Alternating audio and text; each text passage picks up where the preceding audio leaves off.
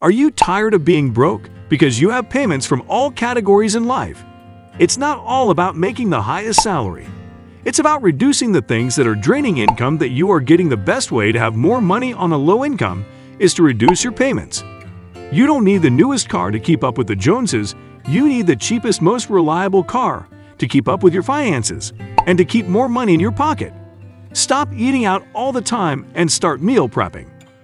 I often hear all the time, "I just don't have time." Put down the remote, take 2 hours a night out of your week, cut up all your food, and start meal prepping into containers for the entire week. You will be amazed on how much money you save.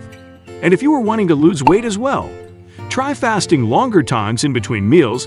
Not only will you save money on food, but you'll lose the weight you've always been wanting to. Now, everything that I'm telling is going to come at a cost.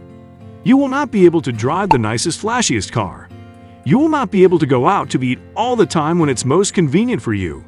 But the sacrifices will feel so much better when you climb out of the hole and succeed, while others are still falling behind in that pursuit of what they think is happiness, but is only keeping them a slave to the one that is lending them the money, banks.